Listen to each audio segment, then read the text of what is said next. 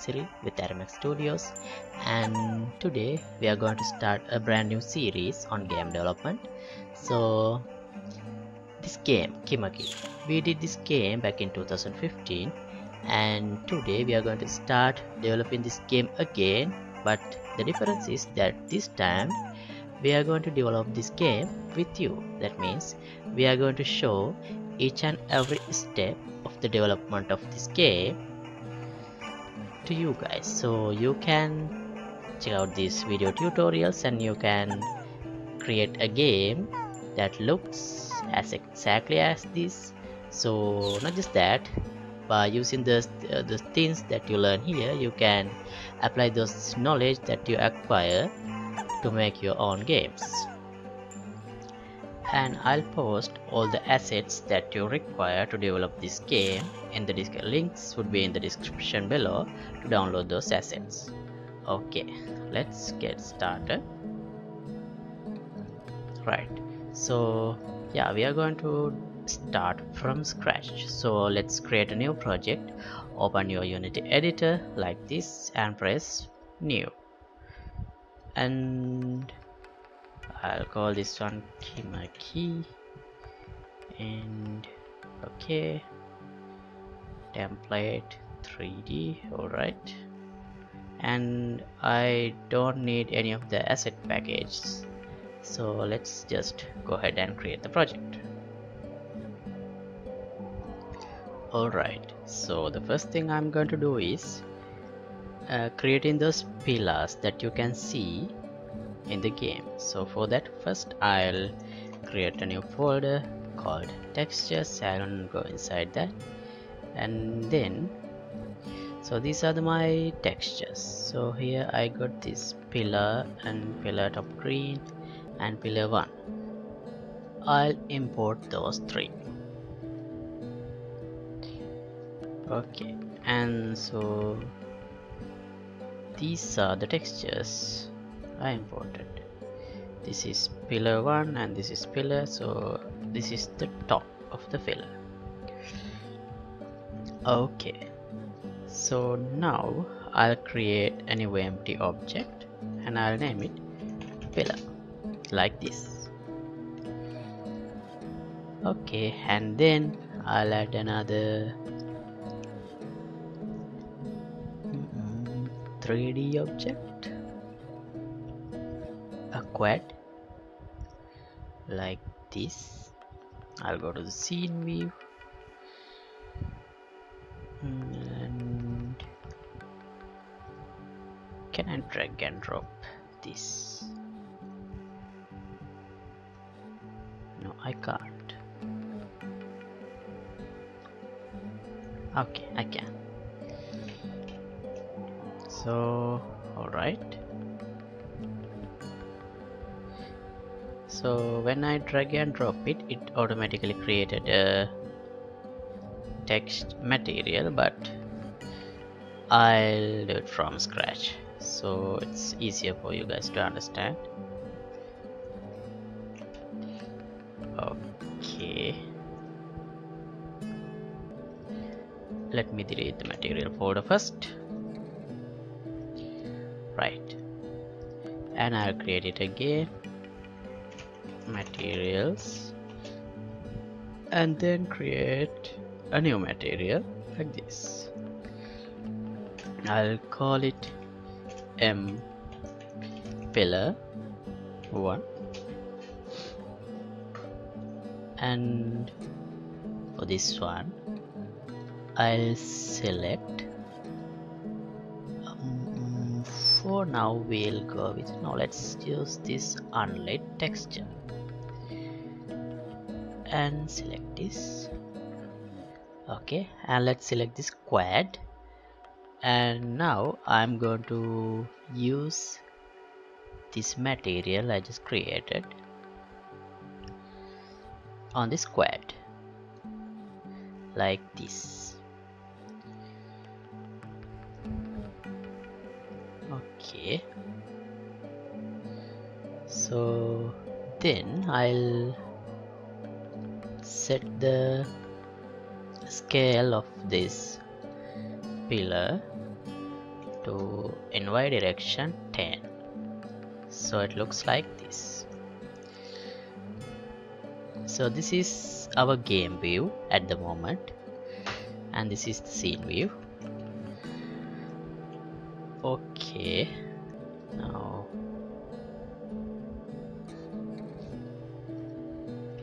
I'll name this one right, because this is going to be the right side. Now this is going to be the left side, left of the pillar, and I'll duplicate this material by pressing Ctrl D and pillar 2, and for that one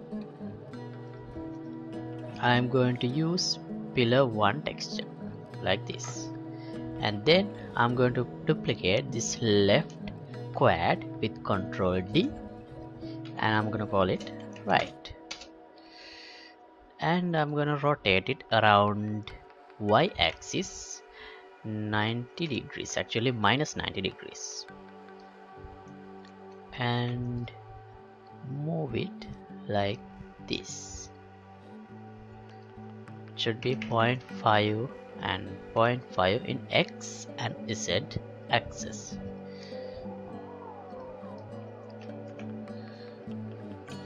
Okay, now for the top, I'll add another quad like this, and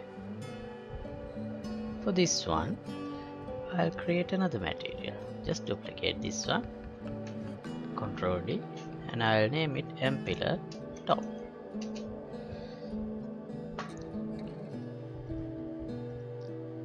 And I'm going to use this pillar top green texture on that.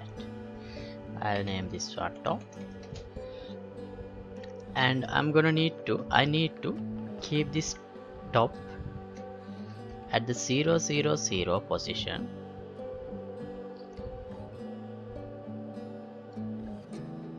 So this should be 90 0 and 0,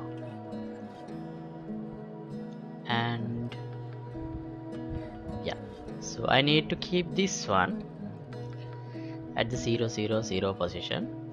So therefore I'll move this, I'll select this left and right and move them down like this. Okay, now select each of them. Yeah, -5. Okay, now select the top and go to materials and apply this M pillar top material like this, and move it to the correct position.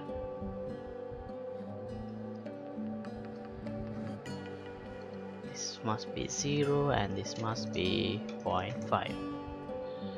So now we have the pillar like this, one pillar like this. Okay, and let's go to the game view, and I'm going to adjust my camera to match with the view that I had in my game. So kind of like isometric view. So let's select our camera and try rotating around x-axis, maybe like 30 degrees, and around y-axis.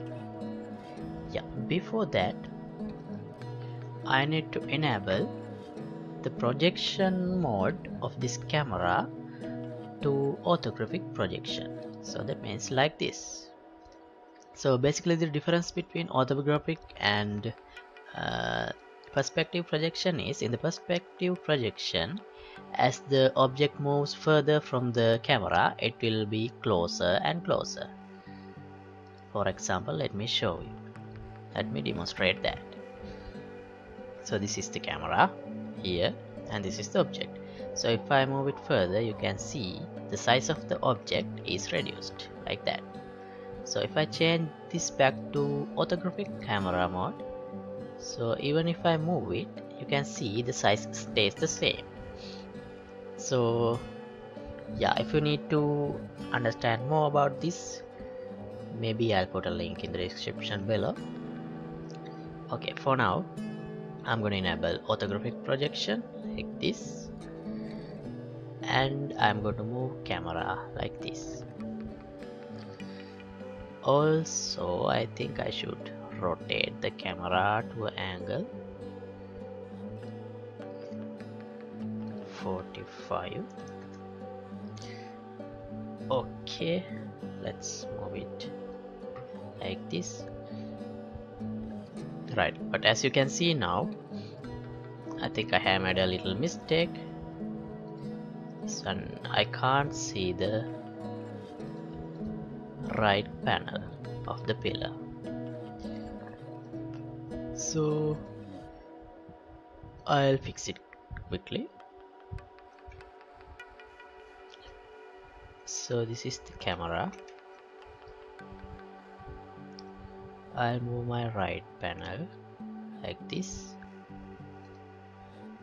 minus 0.5, and you can't see that panel from this side because it can be seen only from this side. We haven't enabled two-sided rendering.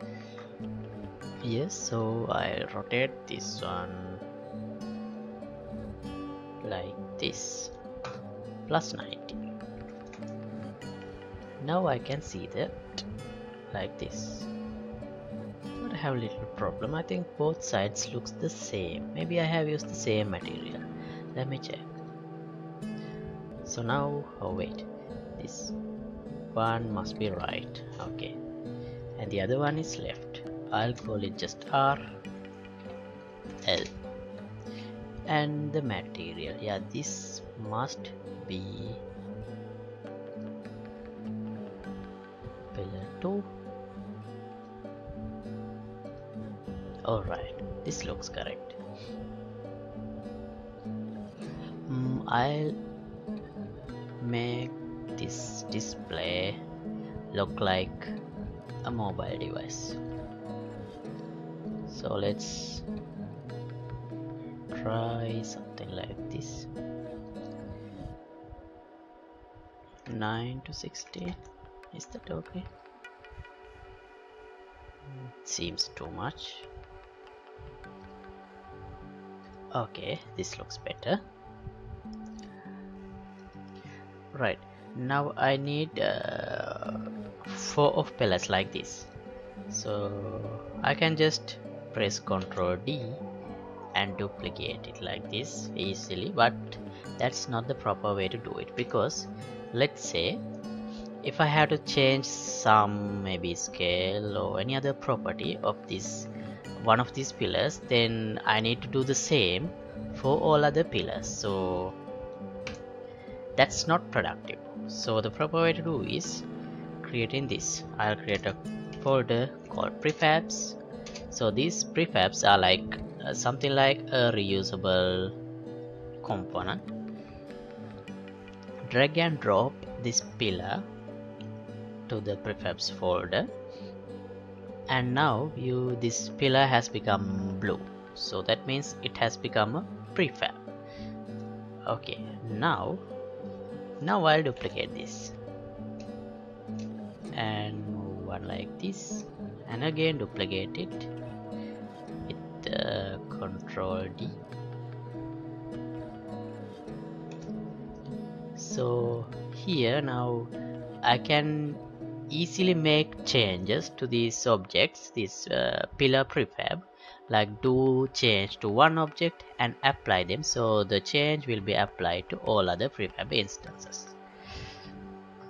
So that's why I did it. You will understand it in future as we progress with the development. Okay, and I'm gonna add another pillar like this. Right, now what? Yeah, I think this object looks a little bigger, so maybe I should increase the size of the projection. And let's move camera a little bit to the left so we can center these pillars on the screen. Right, now I need the water surface. So for that, okay, so for the sea, maybe I'll add another quad. It should be rotated like this, 90 degrees, and it should be in the 0 0 0 position first. Let's increase its size to, like, let's go to the game view so we can easily see that. 10 by 10 by 10. Well, that's not enough. Let's go for 50. 50. It doesn't matter. Okay, now you can see only the top of the pillars, so I'll move it down maybe 10. Now that seems too much. Maybe 5. Maybe 2.5. Okay, that looks better. Right, now I'm going to use another material for this because I need to be a little transparent. Let's create a new material, MC, and let's try another shade. What about this one? Let's apply this first and change the color.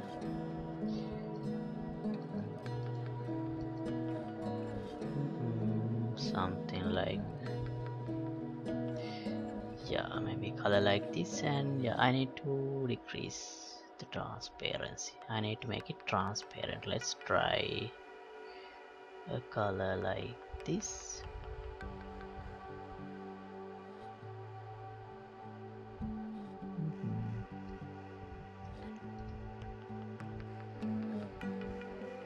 Yeah, but still in the background I can see this. Let me disable this skybox. So I'll go to camera, and in this clear effects I'll use solid color, and let's change color to white like this. Okay, now you can see this nice gradient, and it will vanish in the bottom. What else is missing? Maybe we should modify the color a little bit.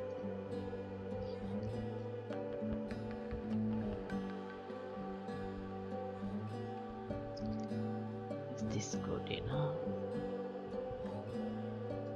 Okay, now this looks like more like a water surface, but still we need to, yeah, what if we change to blue?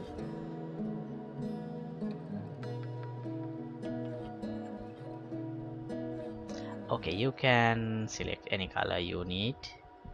I'm not really good with colors because usually someone with a better eye in the studio assist me with these colors, and at the moment I don't have anyone at my desk, so I just leave it like this. Maybe we will change it later. Okay, so yeah, this looks somewhat like a water surface for now, but it's not final yet. And in the next episode I'll show you how to add ripples and some other effects, and then after that add the character and moving around and everything. And I'll stop this episode for now today. And thanks for watching. See you in the next episode. Goodbye.